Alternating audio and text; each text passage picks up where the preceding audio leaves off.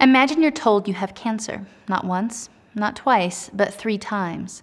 It happened to Kim Sport, but she's a real fighter.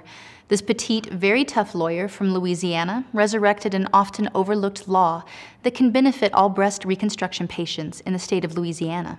And she's one of the founders of the charity aptly named Breastoration.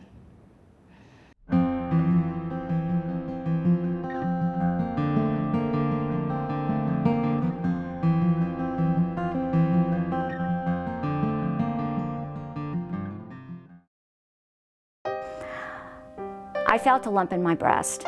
It's shocking. It's absolutely shocking.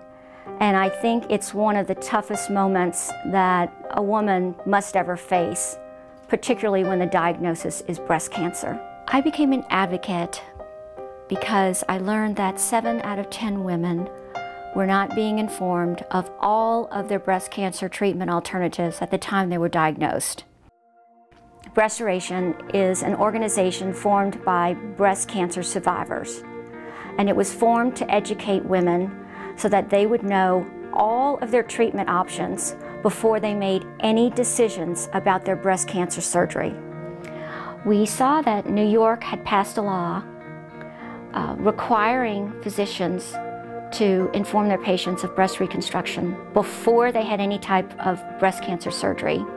We decided that we wanted to get a law like that passed in Louisiana, and through my research, I found a 1998 law that said exactly that.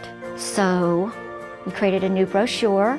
The Louisiana State Board of Medical Examiners sent out a new notice to every physician licensed to practice in the state of Louisiana, reminding them of the law and informing them that failure to do so could subject them to disciplinary sanctions.